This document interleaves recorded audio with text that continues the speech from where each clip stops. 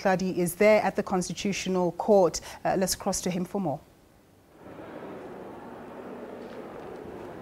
Well, a very good afternoon to you, Natasha. Very emotional at the end, final farewell from Deputy Chief Justice Moseneke, and basically summing up the years that he has been on the bench and what it meant for him personally to be a Constitutional Court judge. I think he touched on a myriad of issues that have resonated with South Africa's transition into democracy and the various challenges that have faced South Africa's democratic process. He touched on issues of poverty, issues of access both to economic opportunity, which speaks to the disparity of our nation. South Africa, one of the most divided and unequal societies in the world. And he also talked to the issue of access to land and access to wealth.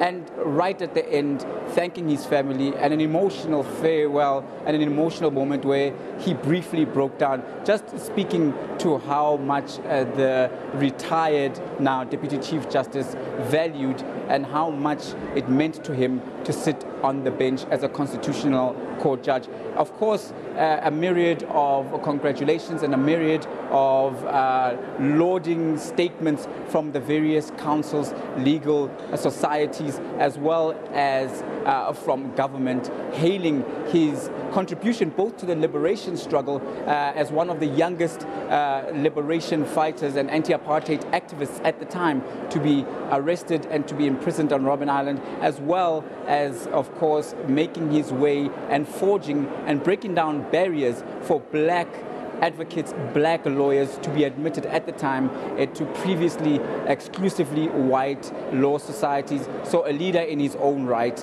and a man who has been hailed and a man who has been praised. And of course, now the constitutional former Deputy Constitutional Justice will now enjoy retirement. And this has been the situation here at the Constitutional Court. And of course now all the various dignitaries are just mingling and wishing him farewell in their own personal capacity. With that, it's back to you in the studio.